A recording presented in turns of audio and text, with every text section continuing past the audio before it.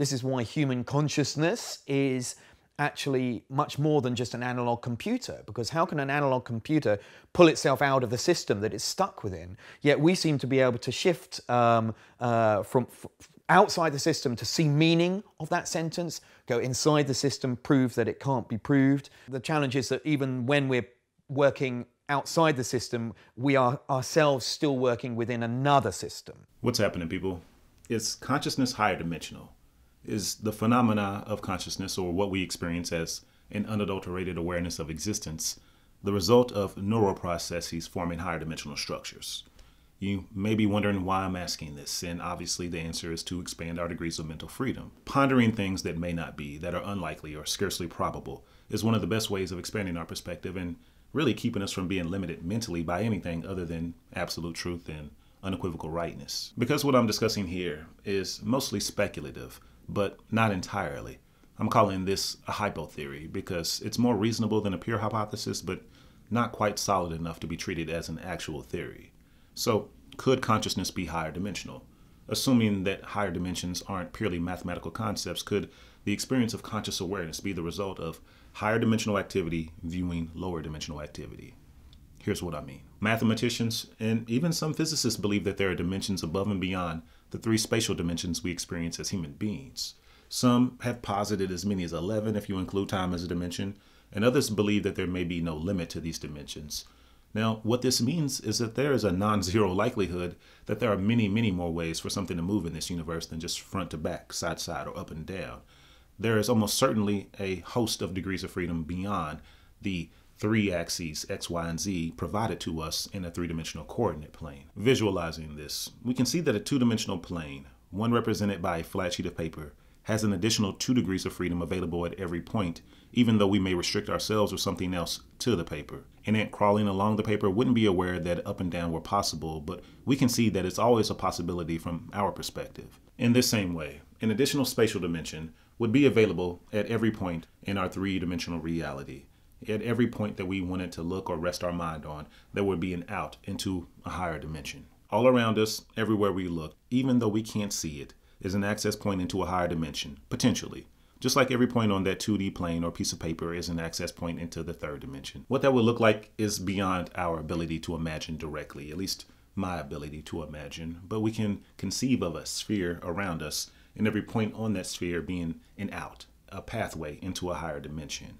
Now, we could also conceive of moving in and out of these dimensions arbitrarily as moving in and out of space and time, or moving to a different location in space and time without having to move through space-time itself. Now that we're able to map and study significant amounts of dynamic, live brain activity, scientists and mathematicians are studying the connections between neurons using a discipline known as algebraic topology. Connected neurons form vertices, and the vertices form simplicial complexes, which are effectively mathematical representations of physical structures. What they're finding is that the connections our neurons form have a higher dimensional quality to them, a quality that can be quantified by studying and detailing the features of the formed structures. Now, whether or not our brain activity, our neural energy actually reaches into higher spatial dimensions is debatable, but if it did, the math suggests that it would reach as high as the 7th or 8th dimension.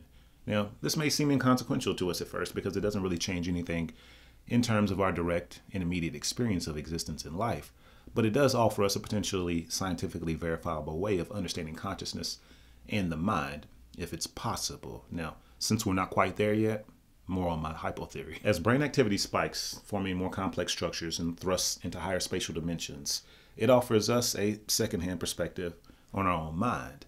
This brain activity spiking would be what we experience as conscious volition, conscious thought, conscious self-awareness, and it effectively builds a second mind, a higher mind, capable of viewing a lower mind. This may be what allows us to have perspective on ourselves. It may be what allows us to view our thoughts and our own memories in a relatively objective fashion. Memories, feelings, emotions, and unwilled thoughts, all being more primitive advents, would be housed in the lower mind, while conscious awareness and conscious volition would see these activities from a vaulted position.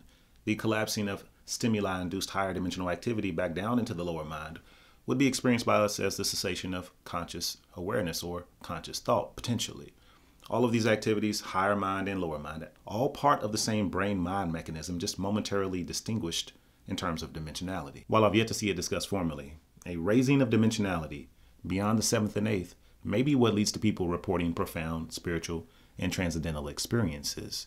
Once the mind begins to approach the ninth and 10th dimension, a perspective could be obtained where things are seen more objectively, less personally, and more absolutely. An awareness beyond personal memory, feeling, thought, beyond the individual concern is what likely allows people to have a feeling of going beyond themselves, of being able to perceive and understand and know things that aren't normally perceptible in a non-higher dimensional state, in a non-vaulted perspective. Breaching dimensions high enough may actually restructure or reshape the global simplicial complex in just enough of a way to provide a scaffolding for the overmind to have a ceaseless awareness of the lower mind and also an understanding of its position with respect to the lower mind.